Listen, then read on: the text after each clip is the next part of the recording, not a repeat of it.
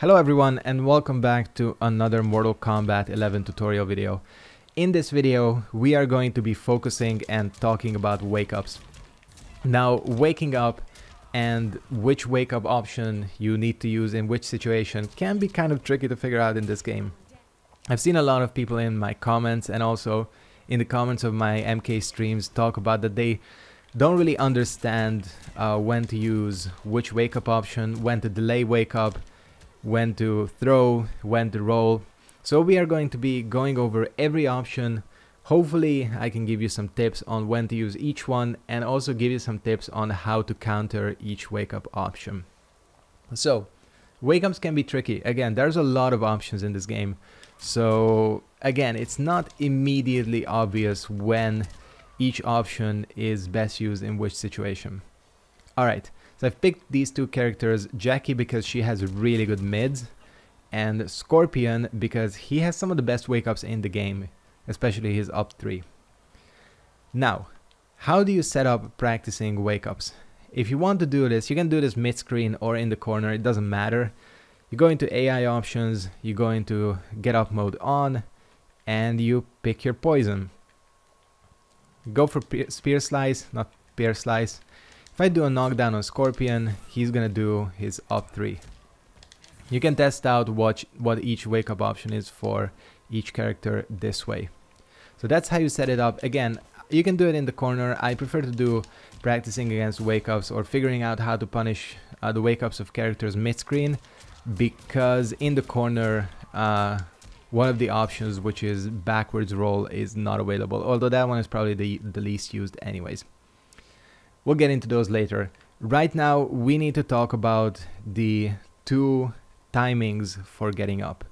Timings, I don't know. Basically, you can determine in this game how long you stay on the ground after a knockdown. And this is one of the most underused and also one of the best wake-up options in the game. So many people do not use delayed get-up. And I know it can be kind of tricky. The tutorial mentions delayed get-up very briefly, so it's not immediately obvious. But what is it? So if I set Scorpion up to do a knockdown and then go for a 1-1-2 after. If I do nothing, that's a normal get up. As you can see, I'm getting up, takes a while. Yeah, this is just a normal standard get up. If you have no meter available for any wake up option, this is one of the options available to you. Just a normal get up. Now, this normal getup is not the best thing in the world. The reason is because you open yourself up to meaty attacks. Now, meaty attacks, it's kind of a weird fighting game term, but basically a meaty is any attack that hits on the way of a character getting up. So as you can see, if I do nothing with Jackie, I get up with his 1-1-2, or I get hit by his 1-1-2 string. This attack is meaty because whatever I try to do, I try to mash 1-1 out of it. I think I didn't time it exactly correctly. Let me just do this. There we go. That's gonna be much better. So if you do meaties correctly, whatever you do on get up, you can try mashing any button, you are going to get hit. And the same holds true for if I try to jump. Again, I think no, it does work. As you can see, I'm trying to jump. Yeah, a correct meaty will hit no matter what your character does. So generally you want to avoid meaty attacks. How do you avoid them? You avoid them by using delayed get up. You do this by holding L2. As you can see, if I hold L2, Jackie will stay on the ground longer. By staying on the ground longer, the entire meaty attack sequence that Scorpion is doing whiffs. So if you meaty and you delay get up, you get this. As you can see, that is a full punish on Scorpion trying to meaty you. It works every single time. So again, when I say that delayed get up is one of the most effective and least used get up options, I really do mean it. If you're having trouble with like a Sub-Zero knocking you down and then going for his 50-50s, Same with Scorpion, if he's going for his overhead string or his low string.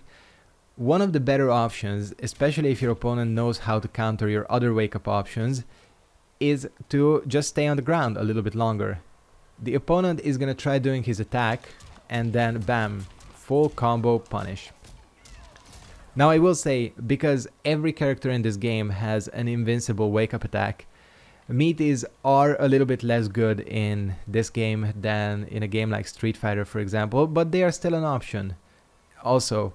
So keep Meaties in mind and keep delayed get-ups in mind as well. Alright, let's get into the other options. The Meaties and the delayed get-ups are probably the most complicated out of these wake-up options. So let's cover the other ones. The first one being the up 2. Now the up 2 has its advantages, mainly because it is a launcher. You can do a full combo punish if you hit your opponent with an up 2. So in that aspect, it would seem very useful. However, I would say that up 2s are probably the most situational wake up option in this game. There are very few instances where I would truly recommend going for an up 2 unless you're absolutely certain that your opponent is doing something like, well, I would say if your character has slower walk speed, if he knocks you down and trying to get back. Again, Jackie is not a good example, but characters with slower walk speed, if they try to kind of like do some mind games with walking out of your range and then punishing, you can hit them with the up 2, because most often up 2s have longer reach. Like Giras's, for example, is extremely good. However, that is a very, very tiny specific situation where I would recommend going for these. The reason I don't recommend it is because up 2s have very short invincibility frames. If I screw up my timing, and again, what I'm doing here counts as a meaty attack as well. If I screw up my timing, I can get hit. But like, see, as you can see, even then, it's like very risky for the Scorpion player or the opponent. However, if you know your correct timings, you can beat up 2s every single time. The general rule of thumb is to delay a little bit. So as you can see, I do the knockdown. I don't immediately go for the attack, because if I do, I'm gonna get hit. And knockdown, wait a little, and then go for the punish. And bam. My opponent just ate a 32% combo because he tried to wake up. That is gonna put the fear into the opponent, believe me. Now, of course, the other option, the up 3, is not so easy. The up 3 is not easy because this thing is fully invincible. This get up attack, no matter how well I time my meaty, I'm going to get hit every single time. Same goes for if I try to go for a throw. Yeah. Up 3s are probably the most used wake up option I see online. People love their up 3s. And of course, why wouldn't they? I mean, it leaves your opponent standing, doesn't deal a lot of damage, but it's fully invincible. However, keep in mind, up 3s have their counters as well. First counter is walking out of their range.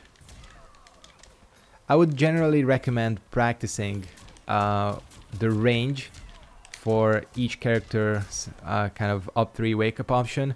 Scorpions, the trade-off with Scorpions is that it's safe on block. The disadvantage is that it has very short range, so something like this is very possible. A character like Shao Kahn, he has an amazing up 3 in terms of reach, but the frame data on it is not so good. So it really comes down to character specific stuff.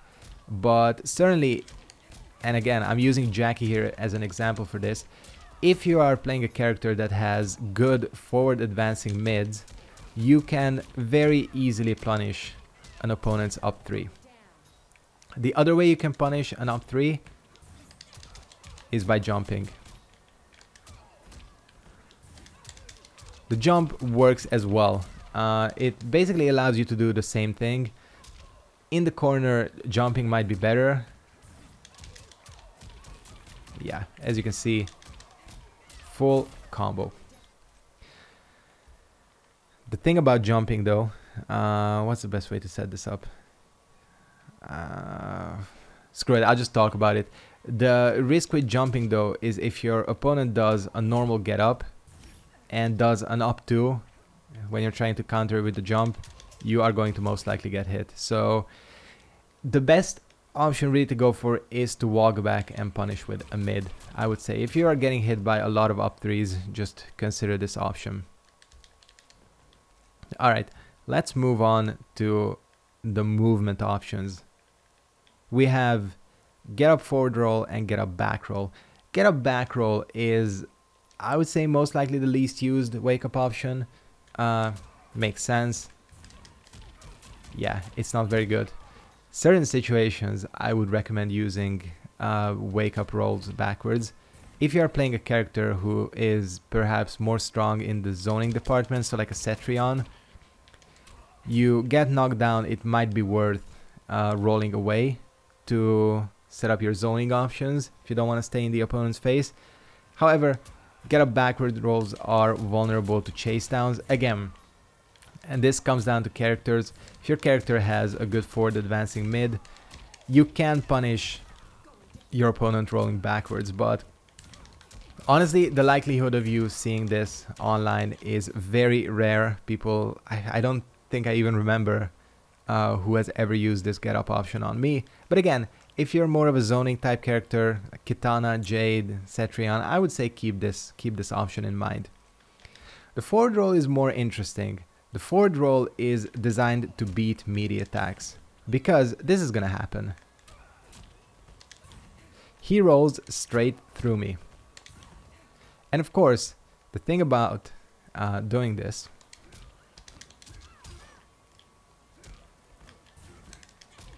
is it allows for a full combo punish.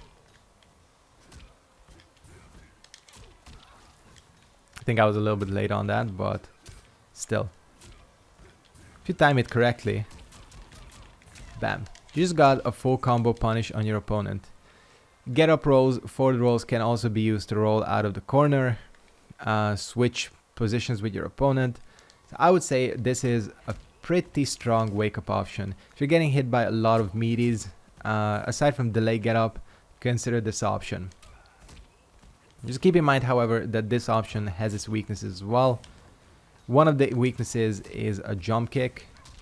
If your opponent has a very good jump kick, yeah, it's gonna autocorrect and it's gonna hit you every single time.